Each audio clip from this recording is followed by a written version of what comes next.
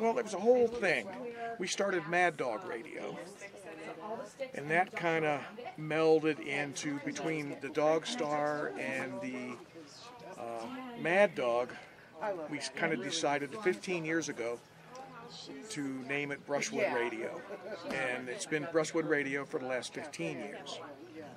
But of course, the radio's been along here for well over 20-25 years. And how many people are you working with these days? How many people are staffing this thing? Right now, the DJs, we're very lucky. The last couple of years, we've had over a dozen DJs volunteer. And it's a lot of fun because we get such a variety of music, a variety of personalities and voices, and it makes it a true community radio, which is what I strive to do. It is actually quite magical. Right now we have the Morning Zoo on with Toad and Squirrel, true zoo people. And then, so it's always different, it's always fun. And this year, for the first time, we're actually streaming, so you can get us online. And that was something I wanted to ask you about, this going streaming, man. That's a big development. It is a big development. We've talked about it for the last several years and decided let's really dive into it. And we got lucky. We found a way to actually get on the internet with a system that they're pushing towards RVers. That was reasonably cost to get into it and reasonable to do it. And we have a very good signal.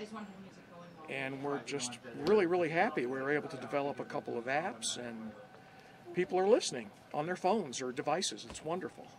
Now, you've been part of Sirius Rising for a good long time now. Have you been with us since the beginning, or how long have you been? I've been coming to Brushwood for, I think this is my 27th year, 28th year. So you're practically as old as, your association with Brushwood is almost as long as the festival itself. Been a long time, yeah. I remember the first time I came, it was pouring rain, and I was pulling a friend's RV, and we went on the other side of this tree line over here and got stuck in the mud.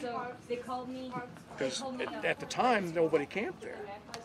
So we decided, well, this is where we're staying, and we made the best of it. We had the most wonderful time, and I just couldn't leave. I stayed.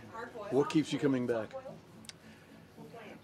The people. And the land is magical, but mostly the people. We know our friends are from all over the country and all over the world, and I don't think we would have met such a variety of wonderful people if it hadn't been for this place, for Brushwood Folklore Center and Sirius Rising.